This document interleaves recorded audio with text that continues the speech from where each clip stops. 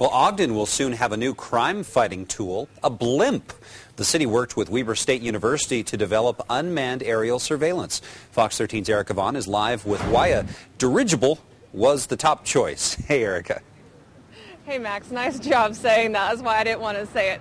But basically, the mayor of Ogden is saying that a blimp is cheaper than a small helicopter or a fixed-wing airplane. They say that this blimp can also hover in one place, say, for example, over a parking lot where there may have been a rash of break-ins and they might need some of that surveillance. The blimp that Weber State designed and Ogden wants on its police force doesn't look like the typical fat blimp. It's shaped like a cigar. It's 52 feet long and 4 feet wide. Cameras are mounted on it and give a really clear view of what's happening on the ground. Weber State Center of Aeronautical Innovation has been testing their creation and says it's perfect for police work. The blimp can hover in place, can pivot, or it can pursue. Its top speed is 40 miles per hour.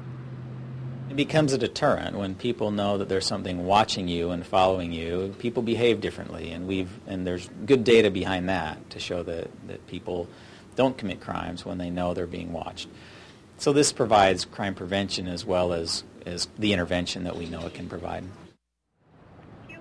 We did speak with the ACLU. They do have concerns that aerial surveillance like this could jeopardize or diminish the public's constitutional rights, and they're also concerned about how the video will be used and how it will be stored. Ogden City says it already has policies in place to deal with those types of issues. They're hoping to get this blimp on the streets or patrolling over the streets by the spring. They say it's well within the police force budget, and they really are hoping that this helps put a dent in some of the crime here in Ogden.